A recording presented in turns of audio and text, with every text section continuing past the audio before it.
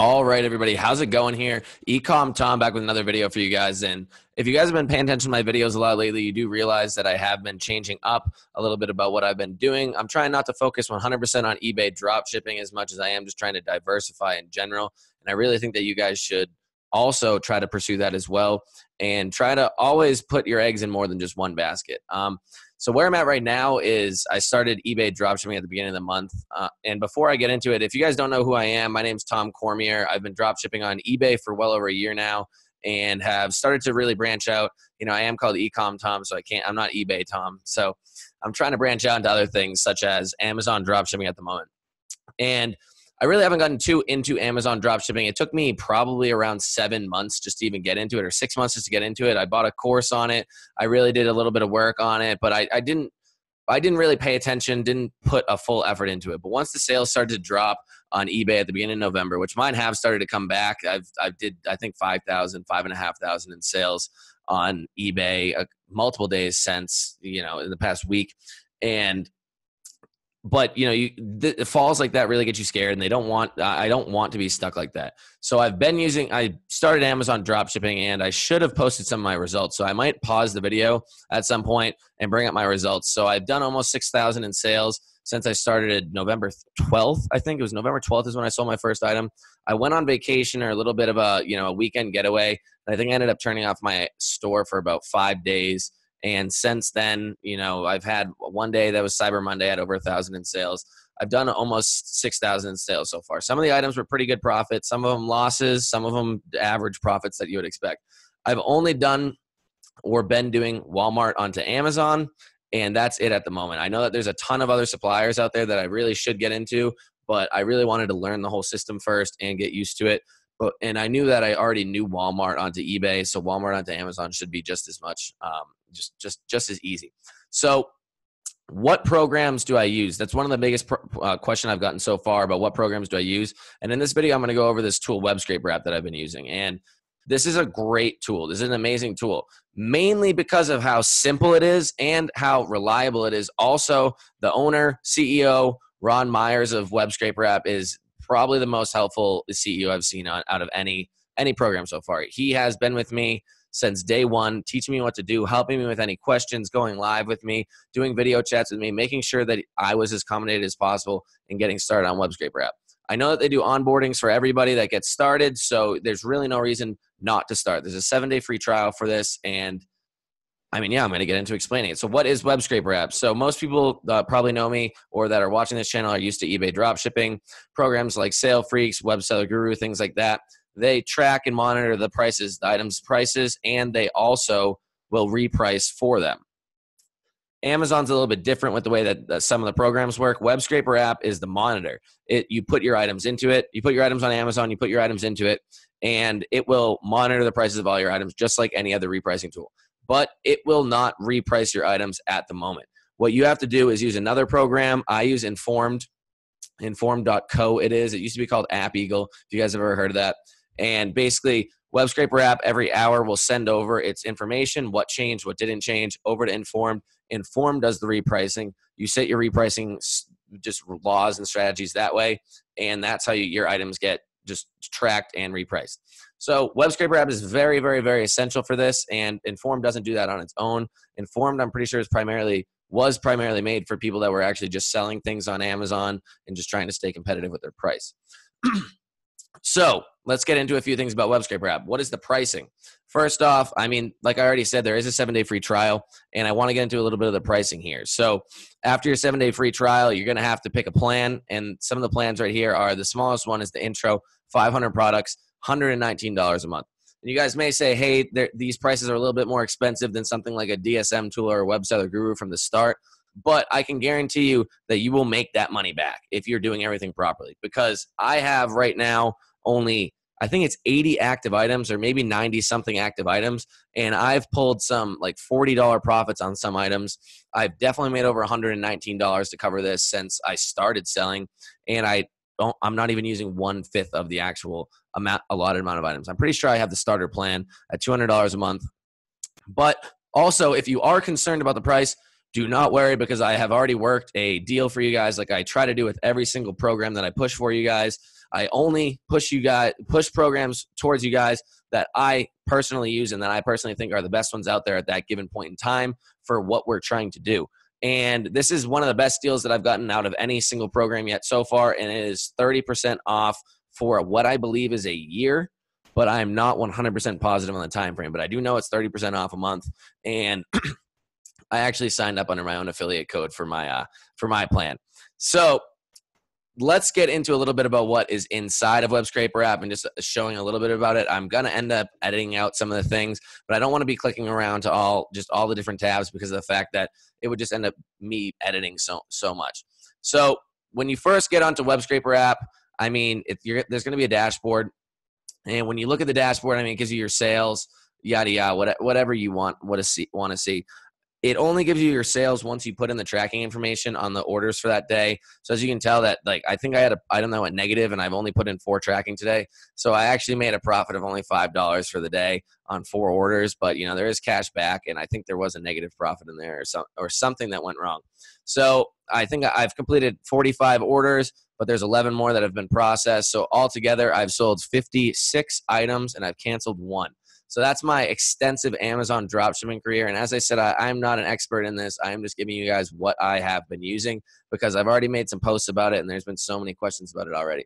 So that's the dashboard. After the dashboard, I think it's over here is the inventory. So the inventory is basically just going to show you all of your items, what the supplier is, the product name, the ASIN number on Amazon, the SKU. You can give it your own SKU. You can have Amazon make you a SKU or whatever. I forget how that really works. So I just been making my own SKU. And then the price, if there's a shipping cost, Walmart, if it's under $35, will be $5.99 for shipping. The date, I think, is that you listed it, or the last date it was repriced, because they're all giving me dates of today. So it must have been the date that it was last repriced. And there's some actions you can do. You can delete it. You can check the actual info on it. You can check the URL for it at the supplier's URL. You can view the history, and you can then delete it. From there, it basically just gives you all your suppliers. Like I said, I've only signed up for Walmart. There's also this cool thing called the Walmart variation checker. So as you may or may not know, if you're on Walmart and your item has, say, 4 different variations, like colors or whatever, each one of those has a unique URL, and you can find it by putting the main URL into the Walmart variation checker. The file transfer, basically, so this is the Walmart variation checker. We can just let that load. It's not really going to show you much. You just put in the Walmart URL here. The file transfer is how you upload and get your files onto Web Scraper app so that it can start monitoring the price. From there, the test URL doesn't have to be a Walmart variation or anything like that. It can be from any of the suppliers that Web Scraper app supports. And then bundles, I'm pretty positive is brand new. And from there, you can bundle together items. I'm not really sure how that works because I think that just popped up in the last 2 days. But I have heard a lot of good things about bundles, so I really do need to learn that. So that'll be another video or possibly in a course at some point in time. And so from there, there's basically orders, Amazon orders, process, completed, canceled. I'm not going to really go through that. And I don't think that's really the scope of the video. So what suppliers does Web Scraper app handle, and how extensive is it? I would say it's pretty damn extensive. So right now, like I said, I've only logged in or added the record of Walmart. I've put a 0 tax rate because I'm tax exempt in almost every state. The handling time is 5 days because it's the holidays is what I upped it to, and the restocking quantity I used to 10. I don't really know if that makes that much of a difference. But so the supplier codes is where you really want to look. And these are all of the suppliers that Web Scraper app can handle. I don't even know what ABT is. AliExpress, Air and Water, I don't know what that is. Bed Bath & Beyond, haven't heard great things about it. Beauty Choice, Blaine's Farm and Fleet. This one's kind of got me interested. I kind of want to look into it, but I'm not really sure how good it is. So if anybody knows how good it is, please let me know. If Blaine's Farm and Fleet is good. It just seems like one of those ones out there that could be possibly good. Bang Good, I mean, I've heard pretty mixed reviews about it. Bic Warehouse, no clue what that is. Build, Belk, don't know what that is. BJ's, obviously, I hope if you live in the U.S., I think you would know what BJ's is. Bye Bye Baby is actually owned by, what is it called? Bed Bath & Beyond. Then from there, there's Clean It Supply. I don't know what that is. There's a ton of different things, but all the big main ones and then a lot of just smaller ones. Dick's Sporting Goods, Costco, Mills Fleet Farm. We got another farm thing. I'm not really sure. What I'm really interested in is I'm interested in Newegg and Newegg Business. I think that they're going to have some pretty good items in general. I've heard some things about LTD Commodities, but I'm not really sure. Jet, I've heard sucks. Petco, I'm not sure about. Sam's Club, I've heard just cancels all your orders. So there's a few in here that I am pretty interested. Webstront, I'm pretty interested in. I've said that on a video before, but I would just like to really test a lot of these, and I don't want to test them on Amazon. So I think I'm going to end up testing them on eBay first and see how like reliable they are, and then go from there. So I don't end up screwing myself. But when I first started looking at Web Scraper app, I think I started looking into Amazon dropshipping in about May 2018, and there was not even close to this many. So they're uploading new suppliers all the time. Other great thing about it is they're coming out with 2 pretty big updates sometime in the next month or so. One's called Velo Scraper, and it's going to be cheaper if you already have access to Web Scraper app, but if you don't, then you can also get it for a higher price a month. And that's going to be like a scraping type thing where you put in a URL for Walmart or whatever supplier, and it's going to scrape it, and it's going to compare the pictures and see if there's a possible profit margin. And if there is, then I think you can just automatically upload it onto Amazon, which seems really awesome. Uploading items onto Amazon is awesome. You don't have to worry about the title. You don't have to worry about the pictures. You're just basically piggybacking onto listings that have already been made for you. So that's the one thing I can say about it. It's pretty fucking great. And so, what was the other update? They're also going to bring in eBay. So you can also maybe list, I know you can do it. And once it gets up there, you can list like a Walmart item from onto Amazon and onto eBay and have different just types of repricing strategies for it, or, break even points. And I think that's going to be pretty awesome if you want to get into some not weird, but I guess different from the mainstream Amazon, Walmart, Home Depot type thing, and do that on eBay and Amazon as well. So, I mean, that's about it for this video about Web Scraper app. Like I said, if you guys are interested in this, I do have 30% off coupon. There is tons of training videos. I forgot to mention that. If you go back to Web Scraper app right here and you click on support, once you have an account, there's tons of training videos already in there on how to get everything set up and how to just really work Amazon in general. Like Ron has a bunch of 1 hour long just webinars, I guess you would call them, where he's training some people on it, and you can just watch them. And that's how I really did get started. So like I said, I was going to pause the video and then show my Amazon results. So I guess I'll do that now. So I'm going to pause the video. So before I do show you guys, or welcome back everybody, before I do show you guys just my results for the last 30 days, I did just post this in my Facebook group. So if you're not in the free Facebook group, you're missing out on other free content that I put out there, and you're missing out on it in real time. So this is one of the profits that I made. It's over 10%. That's just on the front end. There's no cash back yet on that. I think I'd probably get about 3 or something more % cash back from that. So nothing really big, but that's like 14% profit altogether. So that's one of my results so far. That was a smaller one. This is a pretty large profit. And basically what was happening here was that it was repricing it from shipped and sold by Walmart, but I checked another item and it was shipped and sold by another third party, whatever. And they had the same return policy. They had the same shipping time and everything as Walmart, but it was $30 cheaper. So I ended up making a pretty large profit on the front end of this one. And with cash back, it's going to be a lot higher than that. And after that, this was just a regular just sale. There's nothing good about a third party seller or anything like that. And this was a pretty large profit margin. I have no idea how I got this margin, because I remember I had sold this item the other day, or like 8 times the other day. I was definitely in the buy box for that, and I was only selling it for like a $10 profit. So I'm not really sure how that happened.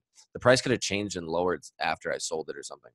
So that being said, this is my results for the last 30 days. Like I said, I shut off the account for about 5 days. I started on the 12th, so it hasn't even been a full month. And I'm at almost $6,000 altogether, almost $1,000 today. I've had 2 days that were basically $1,000. So two of the days were basically 1/3 of my entire sales. But I've been messing around with the profit margins a bit on Informed, and I think I found one that's right for me at the moment.